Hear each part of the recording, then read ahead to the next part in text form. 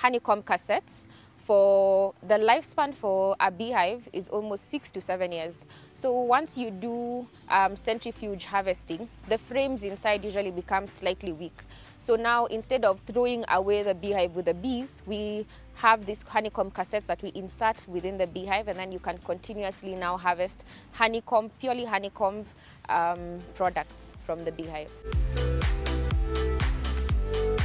It's actually interesting because I followed my mom for training. My mom told me, let's go for a beekeeping training, Ministry of Agriculture, and she just wanted company. So I went for the training for a week and I took up the business from then. So I stumbled upon it after high school.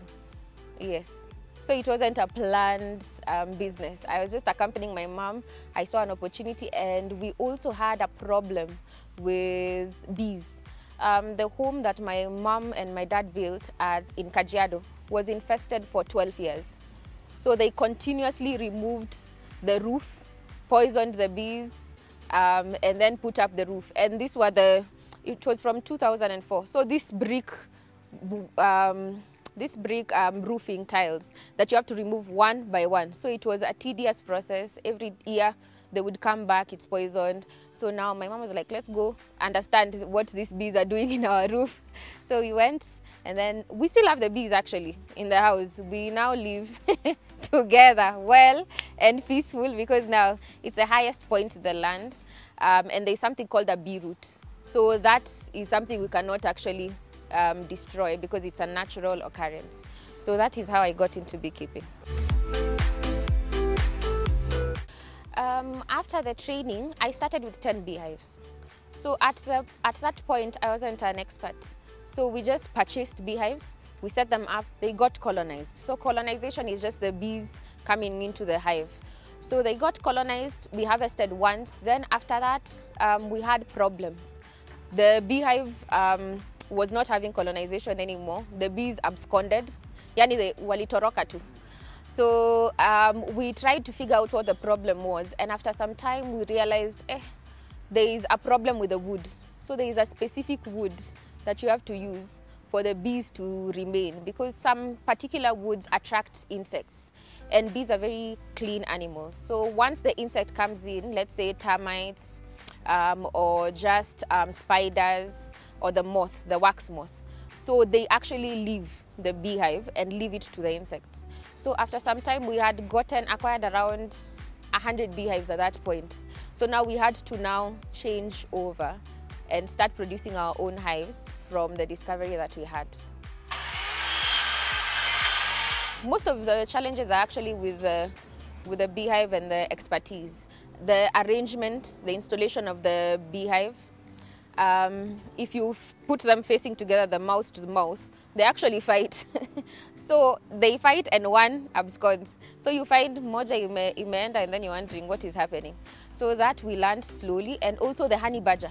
We did not know that the honey badger would attack our beehives. So we just set them up, mahali kwa msitu, and we left. We harvested once, and then after some time, it has a way of smelling the honey when it is ripe. So I mean, when the comb has been filled, the bees actually close up the honeycomb.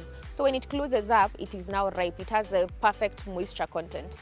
So it can smell and come in and now eat away a part of the beehive and enter.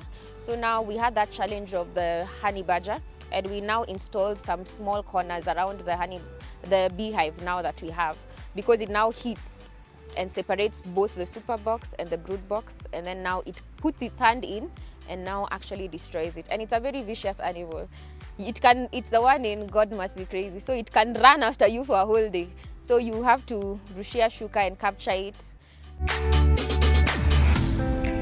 It's quite capital intensive, like any other agricultural activity, because you have to have now the beehive.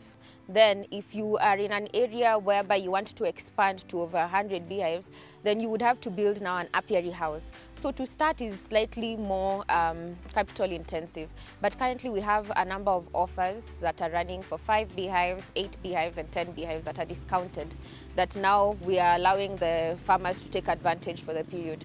So it is capital intensive to start at the beginning, but now you have a lifespan of 6 to 7 years whereby you can now recover your expenses, and it is an activity that you do not have to plant, you do not have to feed the bees, you do not have to come in and check on them every single day.